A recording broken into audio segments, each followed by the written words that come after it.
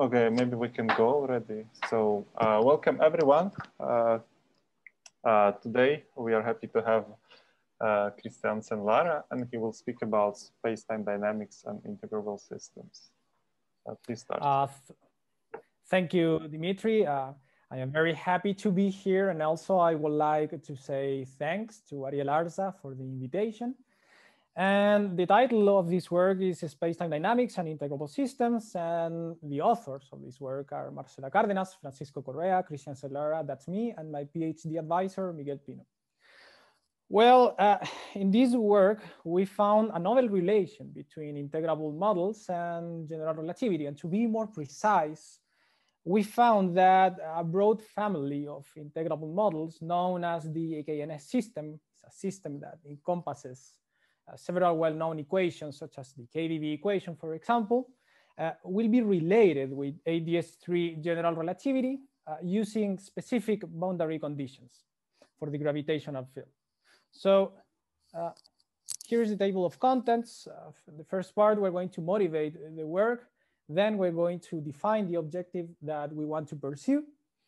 After that, we're going to review some aspects of the AKNS system.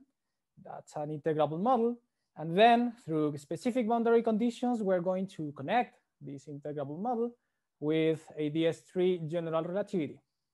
After that, we're going to study the consistency of the boundary conditions, namely a well-defined action principle, asymptotic symmetries, the algebra of charges.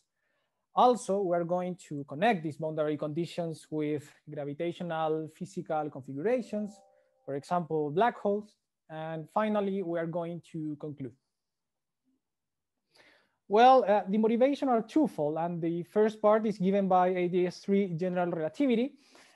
General relativity is a trivial theory, meaning that the Riemann tensor in 2+1 dimensions may be fixed in terms of the Ricci tensor.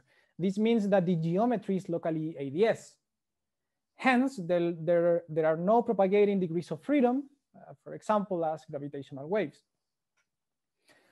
Well, boundary conditions in a trivial theory as general relativity from the bulk perspective are important. Why? Because boundary conditions define asymptotic symmetries.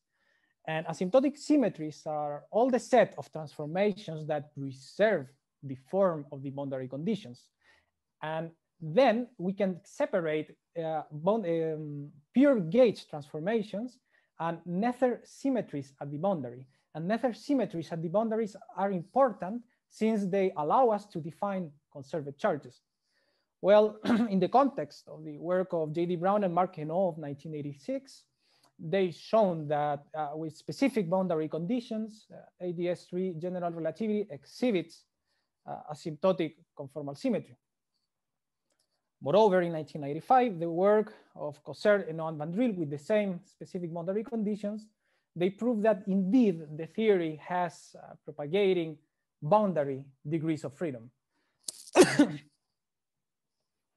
Well, despite that the theory is trivial, we have black hole solutions. And this was shown by Bagnados, Table, and Anzanelli in 1992.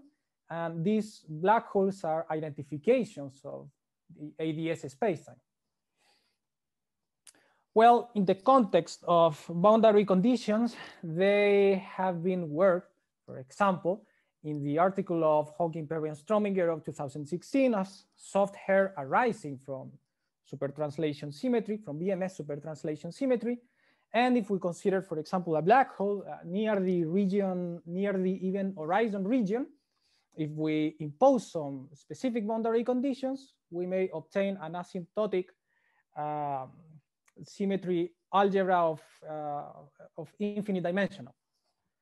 And moreover, in the context of the work that we are going to pursue here, there are several works of, for example, Perez, Tempo, and Troncoso of 2016 or Ojeda Perez of 2019 that relate general relativity with, for example, KdV type boundary conditions, KdV modified KdV boundary conditions, also with the Boussinesq hierarchy, which are integrable models. Well, for a second part, we can motivate the work from the part of integrable systems. We know that a lot of physical phenomena are described by nonlinear differential equations. However, a particular set of them are integrable. There are a huge definition of what is known as integrable model. There's a lot of authors who say that maybe integrable systems admits a lax pairs. Integrable system admits a zero curvature formulation. Integrable systems may be solved by the inverse scattering transformation. However, we will use the definition that an integrable system admits infinite conserved charges, and these conserved charges are all in evolution, as we can see here. And this property will be very special since we're going to use it to compute the asymptotic algebra, but from the part of general relativity. Well, also integrable systems admit soliton solutions, and according to, I tend to move here. And according to the textbook, of Drasin and Johnson, solitons are perturbations that they do not deform under time. And also when they interact with another soliton, they superpose, but also they maintain their form. Also, solitons are localized in some region of space. And for example, it is well known the solution of King soliton solution that appears in the Sine-Gordon equation, for example. And also there are breeder solutions that are periodic solitons in space for the Sine-Gordon equation.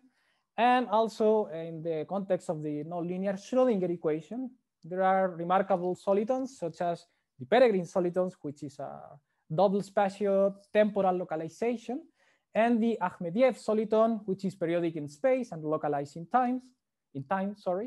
And also it's the Picon solution. That is a soliton which has a discontinuous first derivative, and it appears in the integrable equation known as the Kamasa-Holm equation. Well, as we said at the beginning, there is an integrable system that encompasses well-known equations. For example, the KdV equation, the modified KdV equation, the nonlinear Schrödinger equation, and it's a broad family of integrable system that encompasses in one single formalism all the aforementioned equations, and its name is a KNS system. So with this in mind, we can define a general objective, and it will be to provide a gravitational framework to study the AKNS system. And in particular, we will study the integrability of the AKNS system. In the context of ADS3 general relativity, we will review the role of boundary conditions. Also, we will impose boundary conditions to the gravitational field. We will study the consistency of these novel boundary conditions, and we will recover an associated metric from the boundary dynamics, and we will connect it to gravitational physical configurations, such as black holes, for example.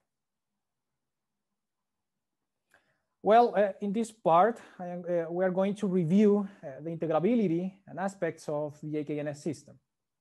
Well, in their seminal article of 1973, the authors Ablovitz, Kaup, Nibel, and Seeger found a system of nonlinear partial differential equations that looks in the same manner, where in this case, the functions R and P depends on the time and the angle, where dots denote time derivatives and prime denotes derivatives with respect to phi. R and P are the dynamical fields, and the functions A, B, and C depends also of T and phi, and are functions that has to be specified. Also, the parameter chi that you can see here is a constant number.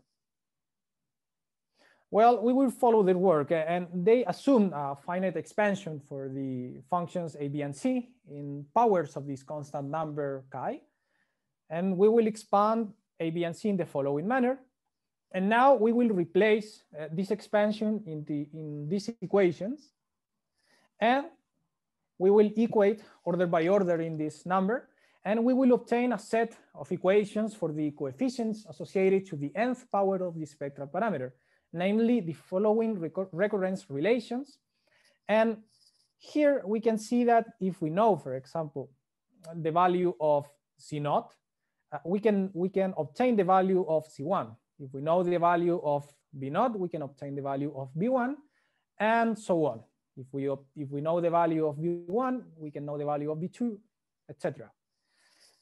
And we obtain the following dynamic equations that depends of the number capital N, which was the number where we truncate the expansion that you can see here.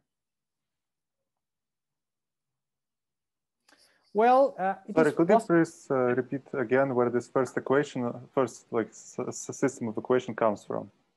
This? Yeah, this one. Yes, when we equate order by order in this number, in this auxiliary parameter, whose name in particular is known as a spectral parameter, we will obtain the following equations here. What do you equate to what? We will equate in terms of the power of this parameter. For example, so you have some equation and you decompose it in Xi, but what equations do you mean? What equation? No. Yes. We can replace the following expansion here, right? Mm-hmm. And we can replace in the following equations here. And for example, as you can see here, A prime minus BC plus RB, right? And if we replace the following expansions, one can readily obtain, for example, AN prime minus PCN plus RBN. Yeah. Since we have the same powers on A, on C, and B, right? Yeah. But also here, when we have this, for example, second equation that I am moving my mouse here, we will obtain, for example, that this constant number, the spectral parameter, will have 1 more degree in the power, right? Because it will be multiplied by this number, right? Mm-hmm. And then you will have to define. You will have to do some change of variables, and after that, it will be easily to obtain the equations that I am obtaining here. May I also ask, in this system, P and R are entering linearly. Why you are saying it is a non-linear system? Of course, its coefficients are not constant. This is the recurrence relations, but the equations of motion are here. But in the beginning, this AKNS system. The AKNS system are this equation first. Okay. Yeah, but it is linear in P and R, right? Yes, but yes, indeed. But after that, you will have, as I said, A, B, and C are functions that has to be specified, and is a constant. And for example, as we will see later, we can see that A, B, and C are polynomials of this auxiliary parameter. Hence, but you are saying that P and R are dynamical fields, and P and R, indeed. And for P and R, the system is something like sort of covariant constancy, right? It's first order in derivative. No, but I understand. But for example, A, B, and C will be written in terms of these functions P and R. And for example, you will obtain the KdV equation. And that's a nonlinear equation, right? But are you saying that this system is like auxiliary linear system in the context of integrability? It's like auxiliary linear system for the nonlinear PDE. Is sure, it yes, correct? like this, exactly, yes. Like for example, okay, but then it is linear. But the for example, arises as a lax. Yes, if you see here these equations, okay, you will say that a priori these equations are linear, but you don't know the form of A, B, and C. So I think it's a question of terminology, right? Because if you know A, B, and C, the system will transform into nonlinear equations. But I understand what you are saying. Yeah, but A, B, and C are not functions of P and R. Is Yes. it like, no, because you're saying A, B, and C are like background fields, and P and R are dynamical fields. That's what you are saying, no? Maxime, let me construct the system, and then if you want, we can discuss the question that you are saying. But then I will okay, fine, thanks. I will recover some equations. I just confused a bit. No, it's okay, it's okay. Okay, so we have the following recurrence relations, and the following dynamical equations are the equations that you can see here. Okay, so we can construct the first terms in the recurrence, and for example, A naught will be a constant, but for simplicity, we are fixing this constant equals to 1, and then we are constructing the following recurrence series. But with constants, if we appear the constant terms, we will obtain the same equations, but with more terms. So the dynamics will be the same. And we can obtain B naught, B1, B2, B3, and C naught, C1, C2, C3. Well, and we can recover several well-known integrable equations as particular cases of the above construction. And for example, for n, for n equals to 1, we obtain the chiral boson equation that you can see here. And for n equals to 3, we obtain the following equations. And if we take the case r equals to -1, we obtain in particular the KdV equation. Maxime, this provide a solution for your question? Yeah, I start to see what you're actually doing. Sorry. Thank you. But so can I ask you also? So I don't see. So first system looked simple. So you had only linear in unknowns. Equations were linear in unknowns, and they were just exactly. Like first order in derivatives, system, and now they look more complicated. This system for n equals to 1 is known as the chiral boson equation, and indeed is linear. But in general, the equations will be very complicated. But you started from the system of equations. It was linear in P and R, right? If you do not know what A, B, and C are, okay, I will say that's linear. But then it will transform into nonlinear equations, or maybe linear. Okay, as this case, but this case is the only case that's linear indeed. So A, B, C, these are just some functions of f, phi, and t. But somehow, as I understand, they get expressed in terms of P, and because of that, system gets nonlinear, or how? Exactly. But, and that's why you can see here, for example, if we replace C naught and B naught, we can obtain that A naught prime, sorry, it's equal to 0, right? Yes. And then you can integrate that expression, and you will obtain that A naught is a constant of integration that we take to 1. That A naught is equal to 1. Then with A naught computed, you can compute, for example, Cn plus 1, right? And if you take n equals to 0, you will obtain C1.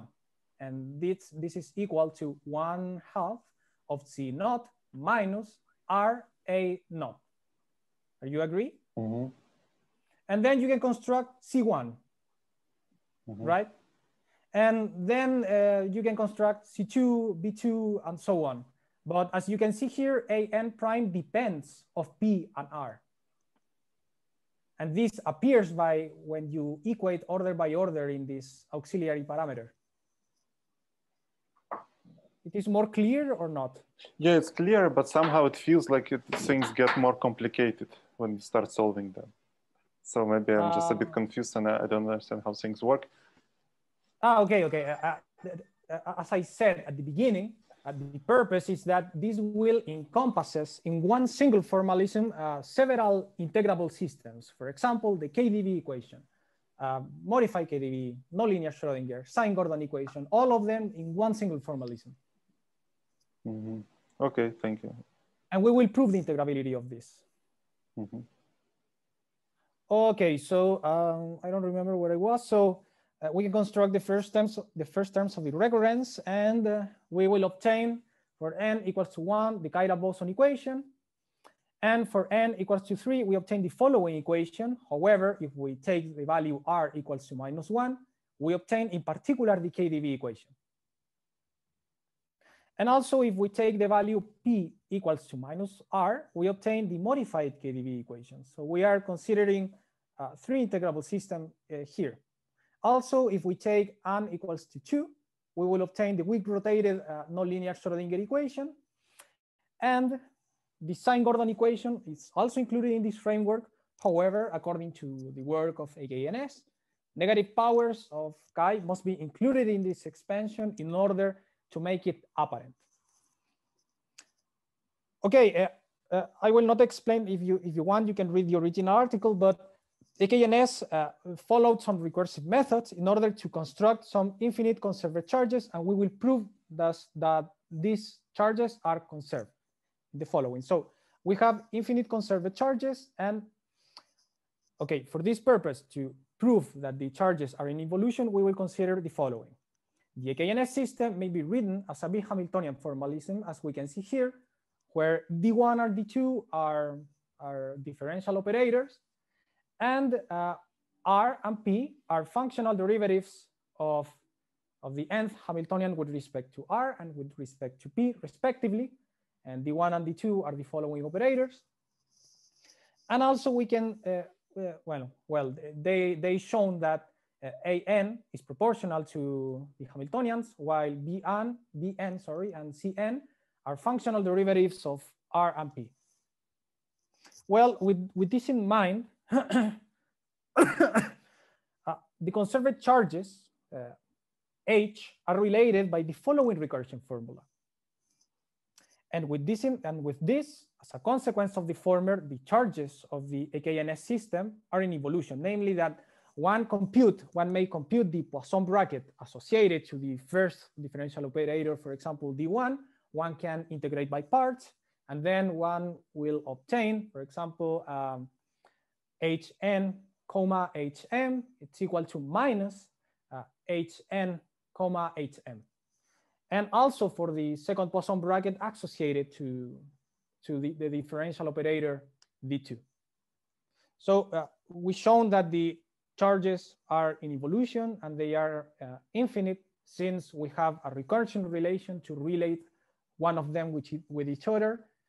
And I don't know if you have questions related to this part.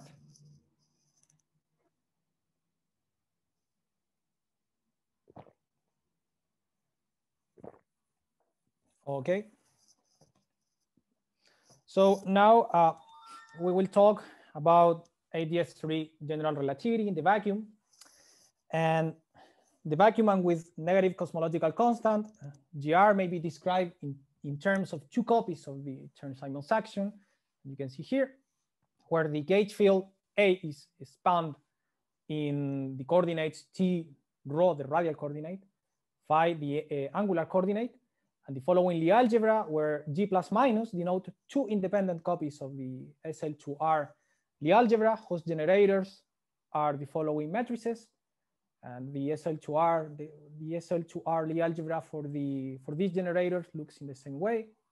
And the connection, the gauge connection A, is related to the spin connection and the field line by the following manner. And the Chern-Simons action is given by the following expression, where the brackets denote trace, the wedge product is understood.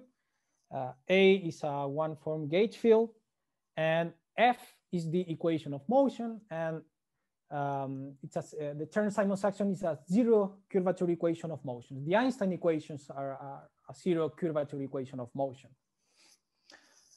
So we will work in this formalism, and now we want to obtain a boundary term associated to the action principle in order to see that the action principle is well defined. Well, for that purpose, we will consider the following 2+1 splitting, as we can see here. And in component, the Hamiltonian action reads in the following manner, and where in this case, Fij is the spatial curvature. And we can see here that At is a Lagrange multiplier and Fij is a constraint of the theory. Well, if we want a well-defined action principle, we must supplement the action with a surface integral, which is given by the following expression. And then this reveals that we must specify a priori some suitable boundary conditions AT and A phi in order to integrate the surface term. Well, before proceeding, it is convenient to gauge away the radial dependence, and this will, if we consider the following gauge transformation, where in this case B is the associated gauge parameter, it will completely capture the radial dependence, yielding that the gauge fields will only depend on time and the angle.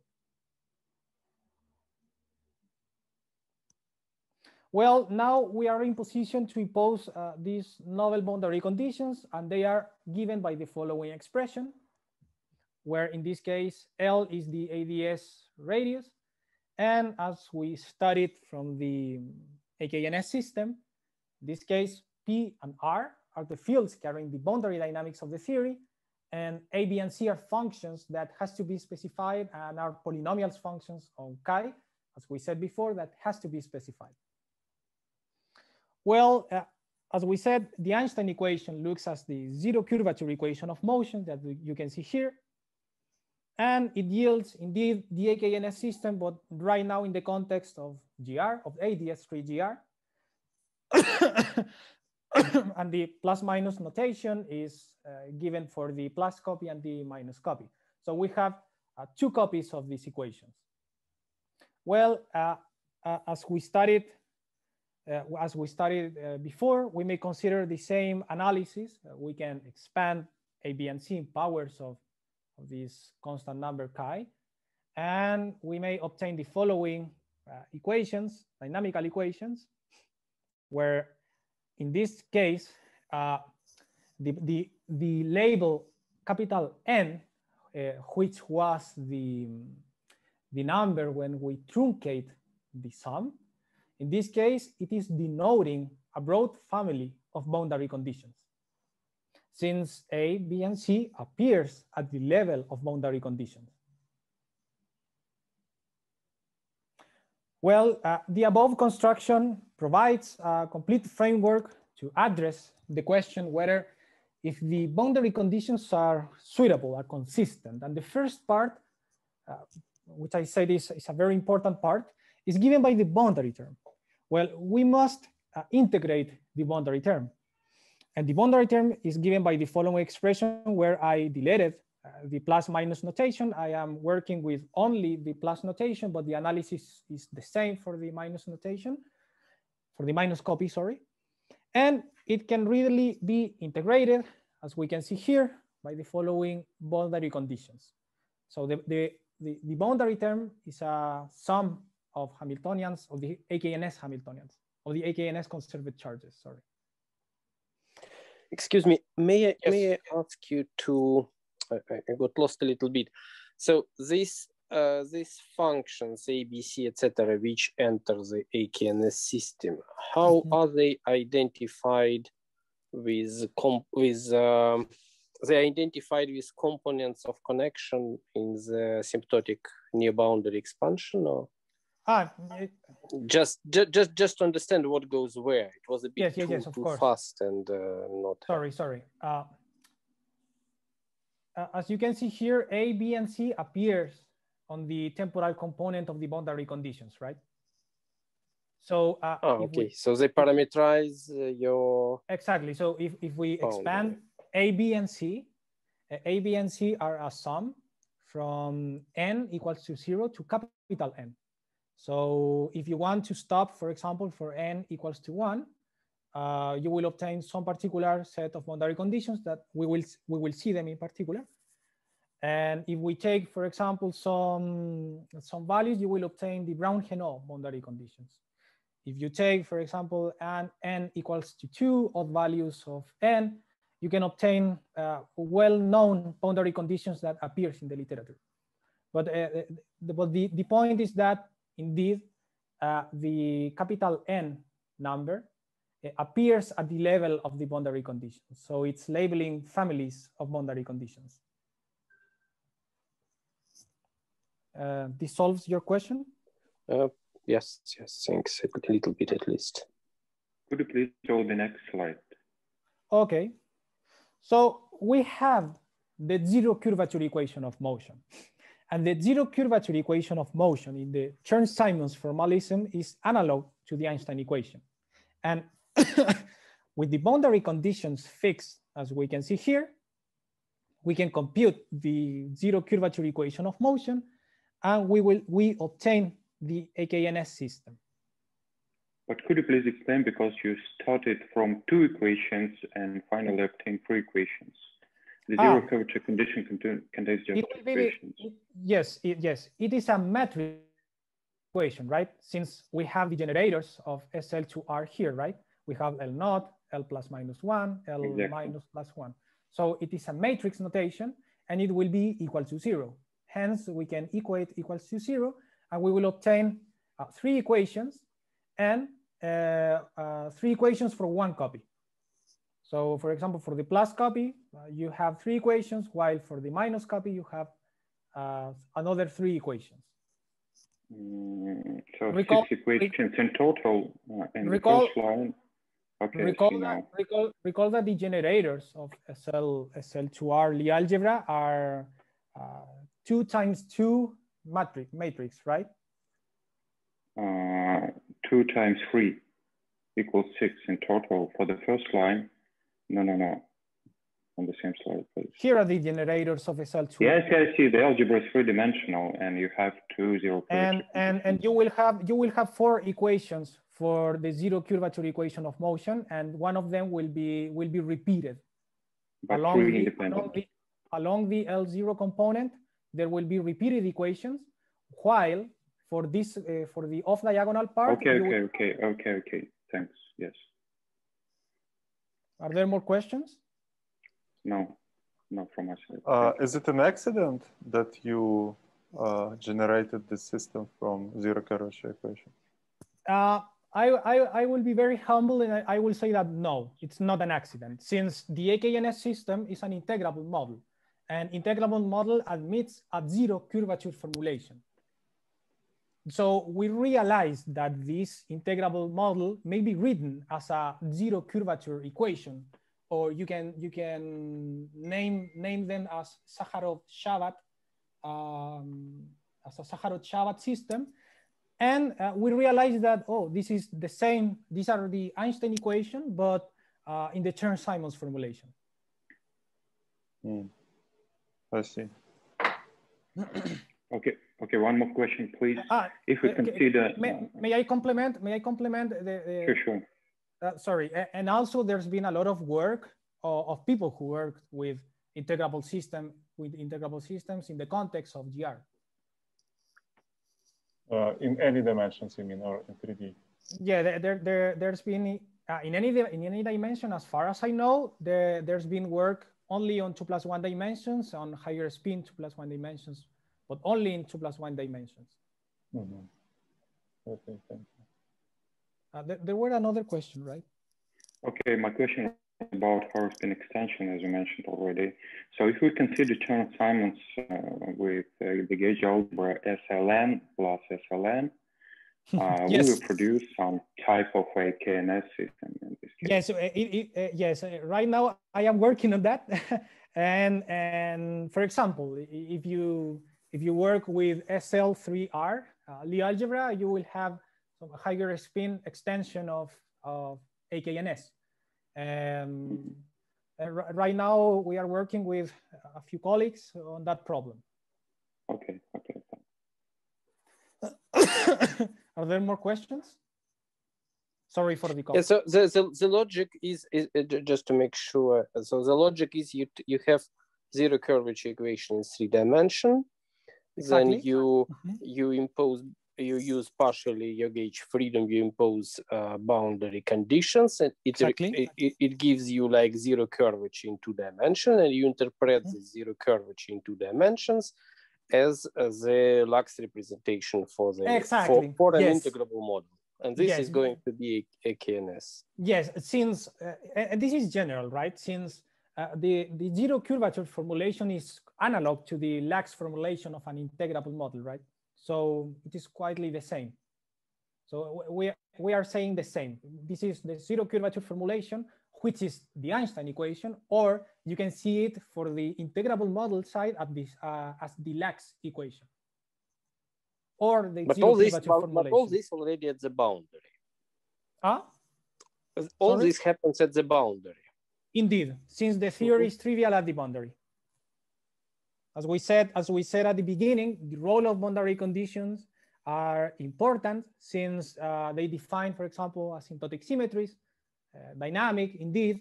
Asymptotic symmetries are all the set of transformations that preserve the boundary conditions that we are going to work right now.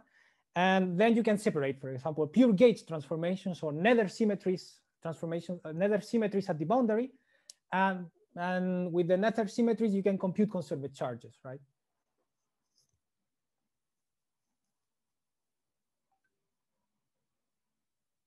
Sorry? Probably he's satisfied with the answer. So can I ask, sorry, I missed a bit of your talk, but can I ask why you need this three-dimensional formulation at all? Because you gauge a very radial direction from the very beginning, so well, third dimension is gone, so you can equally well deal with two-dimensional zero curvature. And that's sorry, I didn't understand the question. Will you repeat it, please? Okay, so why? What do you need this three-dimensional system for? Because you gauge away radial direction from the very beginning. Exactly, but we deleted the radial dependence with a gauge transformation, and if you want, you can recover it. Well, but it comes in one line as usual with this pure gauge transformation. So I don't see any big point in keeping third direction or even, well, mentioning it, because what you need is a flat connection in two dimensions. Well, the big point is for example, Cossert, Henault, and Fandril, they proved that with this gauge transformation, you can delete the radial dependence in their seminal article of 1995. And they proved that imposing some boundary conditions, you can obtain field theories at the boundary of ADS3 general relativity. And this was considered an example of the conjecture of ADS-CFT, right? Yes, in that story, right. But you studied some integrable models, I guess, so you don't need any of that. Yes, I need it. Integrable models. There are a few integrable models that are known in 3 dimensions, for example, as the Kadomtsev-Bedviashvili. It's the only integrable model that I know in 3 dimensions, and it's in more dimensions. I don't know if there exists. As far as I know, integrable model exists, the majority of them in 1+1 dimensions, such as KDV, Kamasa-Holm equation, etc. So right now we are providing a gravitational framework to integrable models, and of this integrable model known as EKNS system.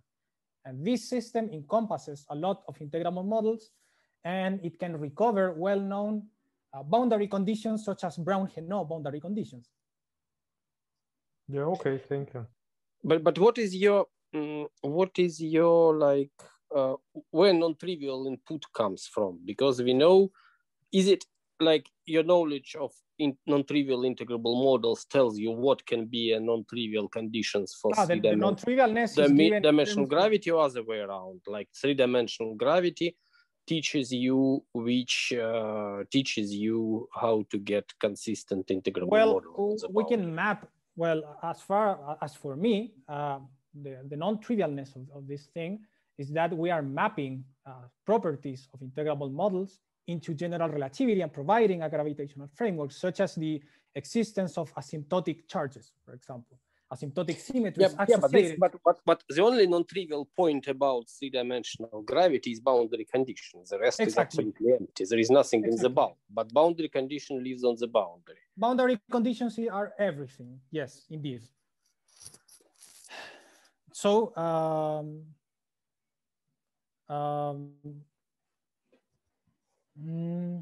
I don't know. As for me, the big point of this is that we are studying integrable systems.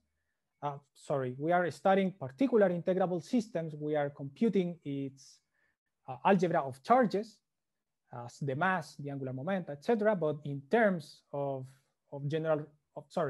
we are providing a gravitational framework to study integrable systems, and we are computing, for example, algebras, which maps from algebra of charges, which maps from the integrable side to general relativity side, and these can be interpreted as mass, angular momentum, etc.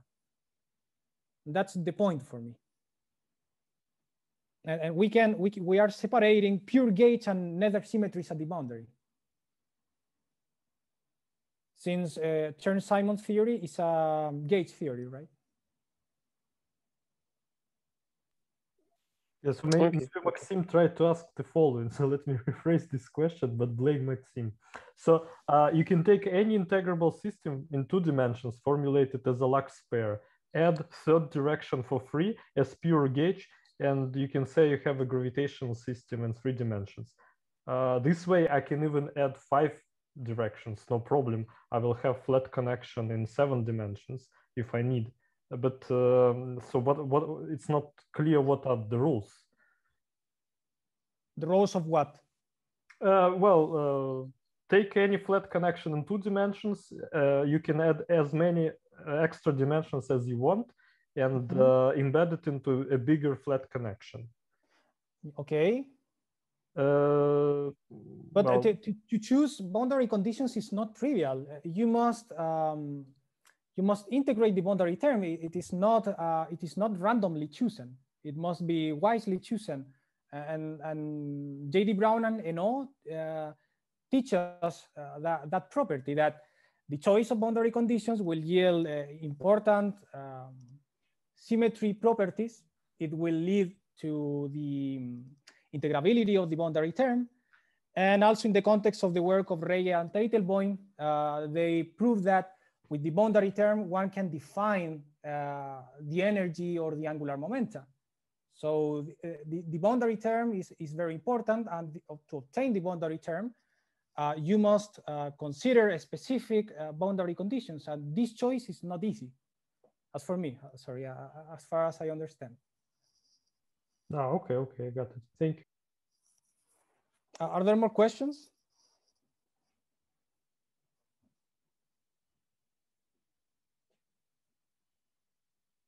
Okay. Well, we will impose the novel boundary conditions, phi and et, and as I said, the functions P and R are carrying the dynamical content of the theory. A, B, and C are functions that had to be specified and are polynomial functions on this constant number. And the zero curvature equation of motion, as the Einstein equations, yield the AKNS system. Well, and we may consider the same analysis as before, and we consider and we obtain the following equations. And as I said, the capital N natural number will label the families of boundary conditions that you are considering. Well, the above construction provides a complete framework to address the question whether the boundary conditions are suitable. And for example, the boundary term, the variation of the boundary term is given by the following expression. However, one can readily, using the boundary conditions, that the boundary term integrates, as we can see here. And also the asymptotic symmetries. Well, asymptotic symmetries, they correspond to the family of infinitesimal gauge transformations, as you can see here, where lambda is the gauge parameter. And in order to find them, we will consider a general gauge parameter given by the following expression, where alpha, beta, and gamma are functions of t and phi, and the angular component of the transformation is the following equation. But notice that this equation yields equations analogs to the AKNS system. And the equation analog to the AKNS system is, well, the zero curvature formulation, right?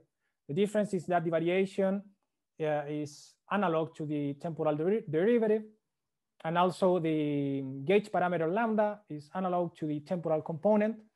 So with this in mind, and the property that AN is related with the Hamiltonians, while Bn are functional derivatives of the Hamiltonians, and C is functional derivatives with respect to the Hamiltonians, we can obtain the following functions: alpha, beta, and gamma. And where in this case, M is a positive integer and labels an infinite family of permissible gauge transformations, the gauge transformations that generate charges. Hence, the infinitesimal transformation of the fields R and P are given by the following expression. So we computed the asymptotic symmetries of the theory, and we want to study the preservation under gauge transformations of the temporal component. However, the preservation of the gauge transformations for the temporal component gives equations analog to this one. And it will yield equation analog to the EKNS system. So we will do not obtain more information. Now it's time to compute the algebra of charges. Well, in this theory, in the Chern-Simons formulation, there is a first-class constraint that by definition generates infinitesimal gauge transformations, and it must be supplemented by a boundary term in order to make it differentiable. And the variation of the generator of charges are given by the following expression, according to the work of Reyes-Teitelbaum and Bañados. And we must specify the value of lambda and the value of A phi. Well, if we specify, we know that the asymptotic symmetries of A phi are given by a certain expression that we obtained before, and we can readily integrate the generator of charges, and indeed, it's a sum of the charges of the EKNS system. And now it is possible to prove that the algebra of charges is abelian, devoiding of central charge, and is given by the following expression. Well, excuse me, sorry again, just to clarify a bit. But if I remember correctly, asymptotic symmetries are those gauge transformations which are not generated by first-class constraints, right? Because if they are generated by first-class constraints, they are genuine gauge. But physical ones are those which do not vanish on constrained surface, right? Indeed, so you need to. But you were talking about first-class constraints. They always generate trivial asymptotic symmetries. But according to the work, well, if you can see that the first-class constraint, you can take the variation, and you will realize that in order to make it differentiable, you must add a boundary term. And this boundary term is given by the following expression. Hence, you will have that this gauge parameter lambda will have incidence in this term. And as proved in the article of Reyes and Teitelbaum, this term, the variation of Q, appears in the boundary term. The boundary term indeed may be written as an integral in the time component of the charge Q. And hence it will have physical incidence. That's what I am trying to say. Since it appears at the level of the boundary term.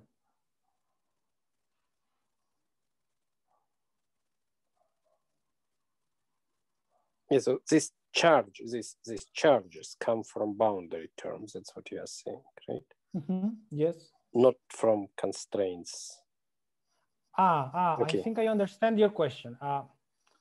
Let me see. Yeah, you are saying that if we have a first-class constraint, we do not need to care about this term, meaning that it is generating gauge transformations, right? Pure gauge transformations, that you are saying. I was just confused why you're considering first-class constraints as generators of asymptotic charges, because precisely first-class constraints lead to trivial charges. Yes, but you must define a new constraint that will have the first class constraint, but also it will have the boundary integral that we have here. And this constraint, well, let me say it again. You have the first class constraint. You take the variation. You will find a boundary term, right? And then you will define a new constraint. And the new constraint will consider the first class constraint, but also the generator of charges. And this new constraint you can label like G, for example. And okay, the G naught, which is the generator of first class constraint, okay, will generate the infinitesimal gauge transformations. But if you take the variation of G, it will generate the charges of the theory. Okay, okay. That's standard. Thank you. Can you comment what you mean differentiable here in this context? Differentiable in the sense that right now, for example, let me say here, you know how to integrate this term if you, for example, do not know the parameter lambda, or you do not know the variation of A phi, the asymptotic symmetry. Well, you will not be able to integrate this term, right? Since you do not know what is the value of lambda and you don't know the asymptotic symmetry of A phi. So in order to make this term, in order to integrate this term, you must specify lambda and the variation of A phi in order to integrate. So I am using the word differentiable or integrate in the same manner, since we have to obtain Q, but not the variation of Q. We have to obtain the quantity itself, not the variation of the quantity.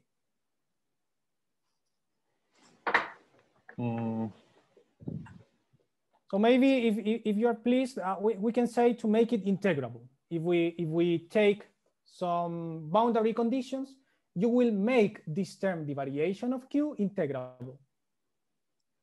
Okay, yeah. Yeah, now I think it's better. Are there more questions?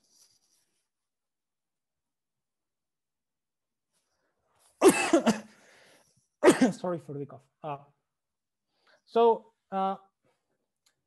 As we said at the beginning, ADS3 general relativity is trivial from the bulk perspective. Thus, the dynamical content will be captured by boundary conditions and holonomies.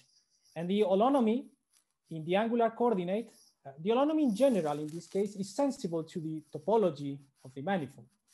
And the holonomy is given by the following expression, where P is the path ordered operator. And one can, with the boundary conditions that we chosen, one can obtain a closed expression for the holonomy, which is given by the following expression. So the holonomy will give us the physical content of the theory, will give us, if we are able to comprehend black holes, for example, conical singularities, particle sources, or extremal black holes. And that's what we're going to see here. Well, the holonomy, we can, for example, we can go backwards. We can go to the metric formalism, for example, and we will try to understand the spacetime that we can construct. But maybe that purpose will be a little bit difficult. So in this case, the holonomy is more easy to compute, and it will give us the physical content of the theory. So in this case, if M is less than 2, according to the work of Martinez, if M is less than 2, the configuration represents classical particle sources which will induce conical singularities on the manifold. And if M is greater than 2, it will typify black hole solutions. And if M is equals to 2, it will lead to extremal black hole configurations. Well, and remarkably, the three above configurations are attainable. Why? Since this number chi, it's real and it's always positive. So we only have the option to play with P naught and R naught. So if these terms are sufficiently negative, we will obtain a complex number, and the hyperbolic cosine will transform into a cosine. And then we will have to play in order to see which configuration we will have. But the interesting result, as for me, is that this constant number appears here, which was at the level of boundary conditions, and the three configurations are attainable. So we will have black hole, extremal black hole, or conical singularities. Well, also it is important to say that any solution of Einstein equation in 3 dimensions with a negative cosmological constant correspond, as we said at the beginning, to a spacetime of constant negative curvature. Thus, the geometry coincides locally with ADS, right? So the only difference resides in its global properties. Such as the causal structure, for example. And now we can recover the metric. Well, using this relation here, and in ADM coordinates, where we can write the metric in terms of lapse and shift functions, where the spatial coordinates are given for the radial and the angular coordinates, we will obtain that the lapse function is given by the following expression, and the shift vectors are the following equations. The spatial metric will be given by this equation, where in this case, the functions capital omega and omega will be given by the following expressions, and L is the ADS free radius, and the Einstein equations, but now in the metric formalism, will reduces to the AKNS system. Well, as final remarks, the family of boundary conditions constructed here encompasses some examples studied in the literature. For example, the well-known Brown-Hainaut boundary conditions may be recovered when n equals to 1, r equals to 1, and then setting chi equals to 0. Additionally, the family of KDB boundary conditions that Perez, Tempo, and Troncoso worked are recovered for the case r equals to 1, odd values of n, and vanishing chi. Well, a detailed discussion of how this work relates to several other boundary conditions for ADS free gravity, such as Compare-Stronginger of Ojeda and Perez, will be given in future works. And this was my talk. Sorry. Now the conclusions. So we studied the integrable system known as the AKNS system, and we studied its space-time geometrization in 2+1 dimensions. Namely, we constructed a bona fide action principle, a well-defined action principle. We found its asymptotic symmetries. We computed the algebra of charges, and we proved that gravitational configurations, for example, that black holes, are attainable. Further work must be done, such as, for example, the thermodynamics, the higher spin extensions, the Hamiltonian reduction, the theory at the boundary using this, the field theory at the boundary using these boundary conditions, etc. So thank you for your attention. This was my talk. Thank you. Are there any questions?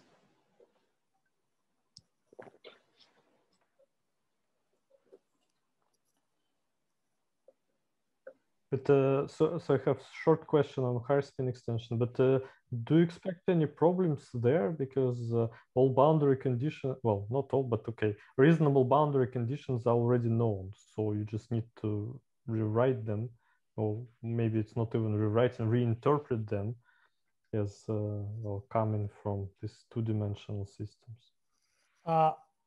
Sorry, you said that these boundary conditions are known.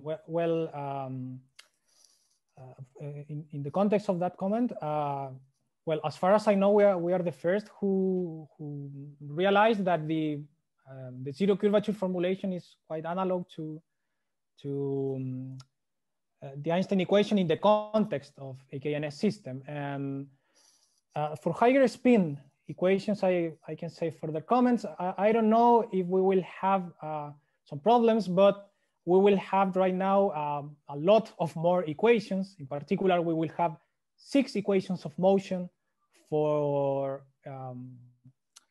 every physical field.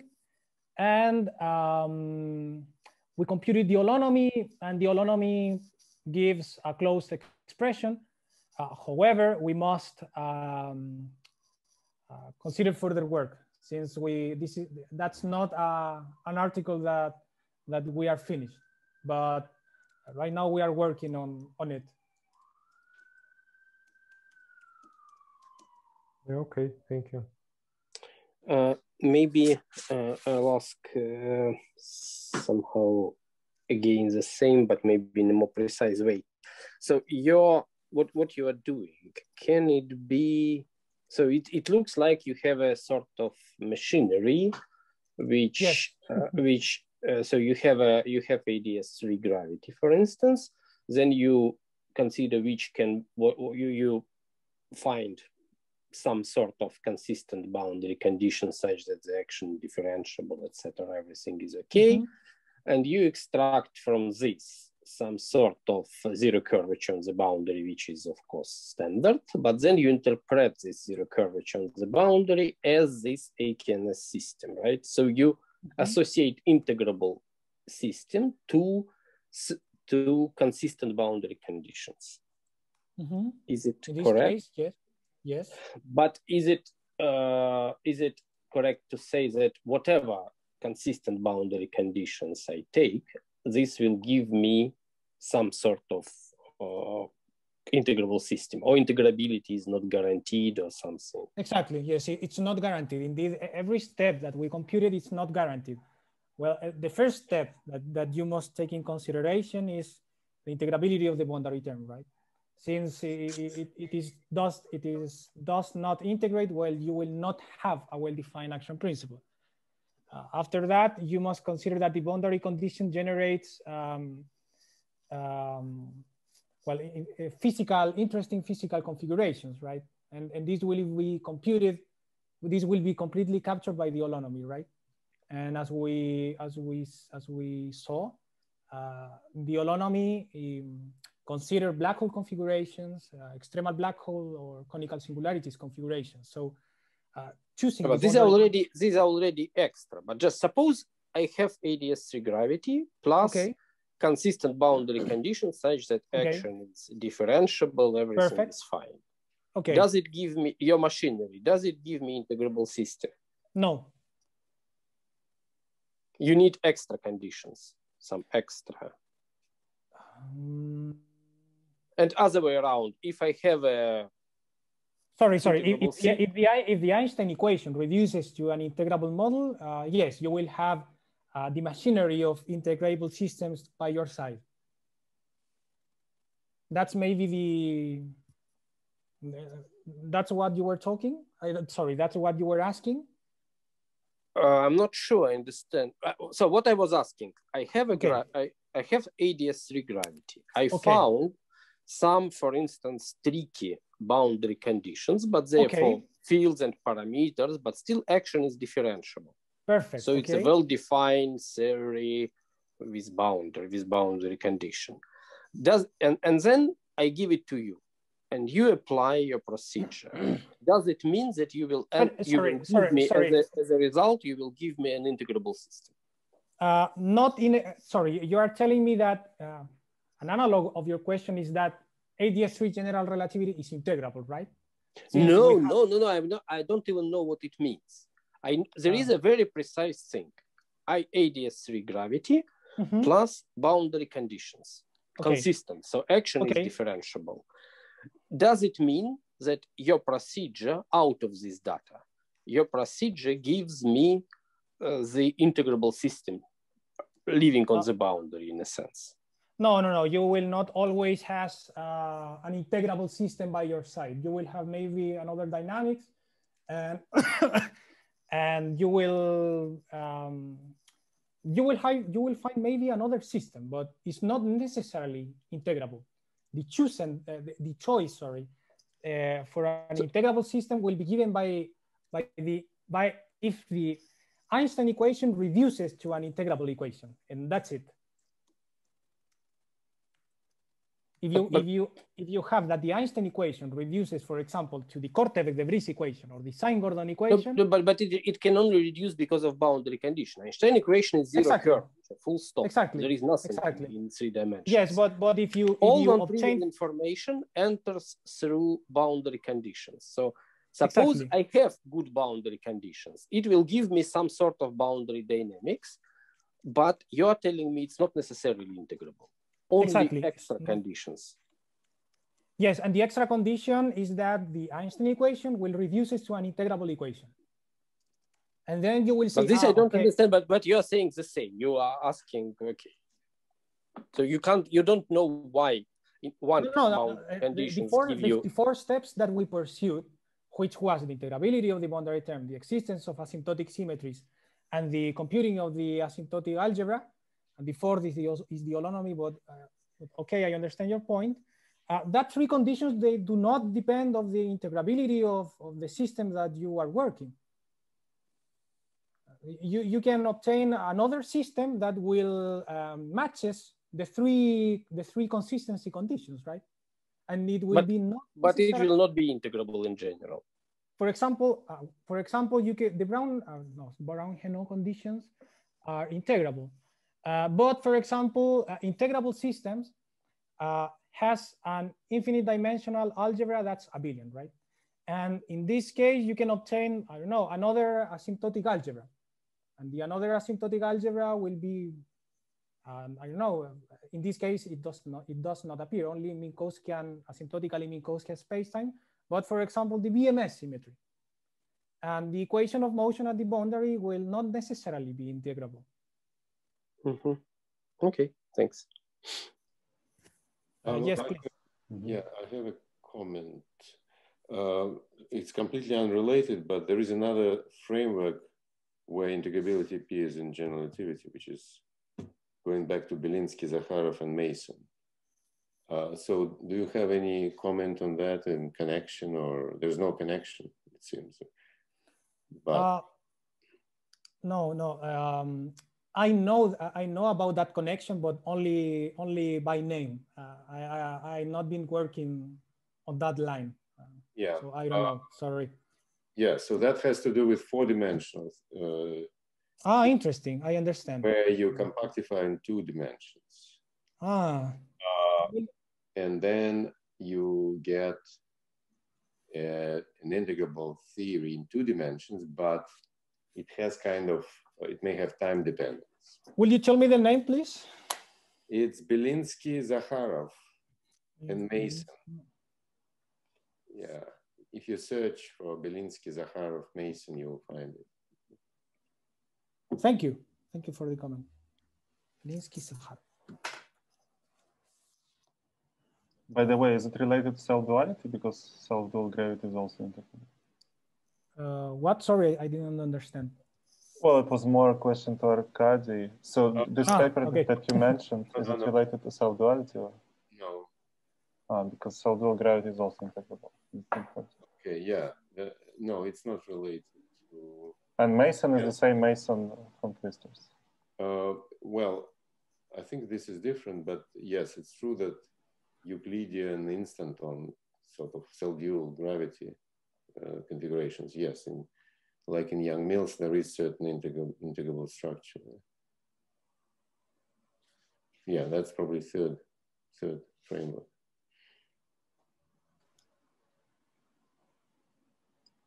Are there more questions?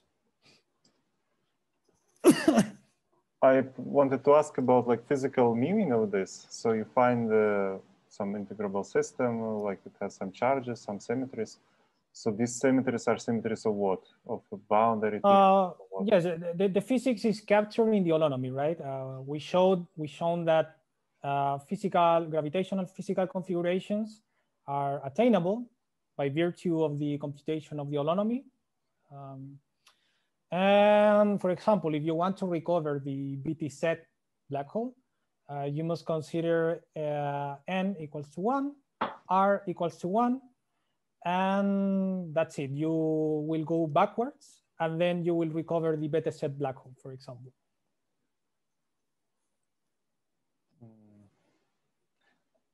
Yeah, so you have like set of different systems, so you have different integrable models, and you say that they somehow capture different like holonomies in different setups. Yes, exactly. We will have different setups, and according to the value of the holonomy, right?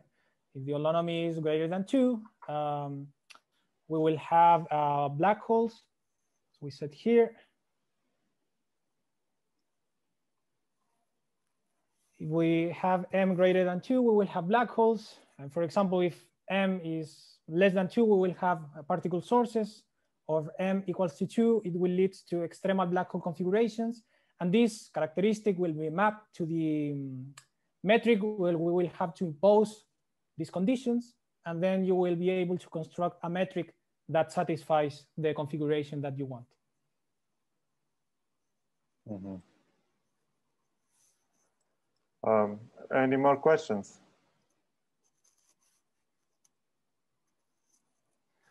Okay, then thank you for a nice talk.